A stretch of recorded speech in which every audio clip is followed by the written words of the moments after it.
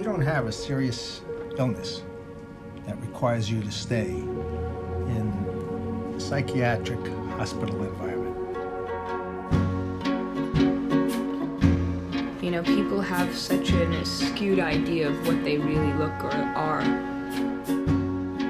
mean, I know I do. I'm probably much different than what I seem to be.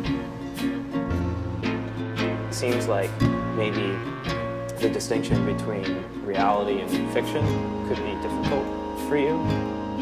At least I was honest to how I felt. I didn't pretend. I was me, and I was exactly me. It's not about making a whole image and then going, oh, I'm not sure. You were totally out of control. Otherwise, you couldn't even get into this hospital. I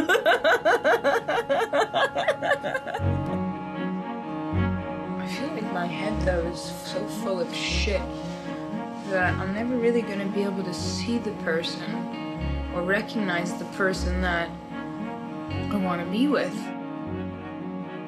You know, some people, you invent that you like them, and then at the end of the day, it doesn't really matter. You're the queen of that. I just want to be there for you, you know, but like, in a way I've been there for you forever. You know what I mean? It takes courage to show how much you love someone and not scare them with it.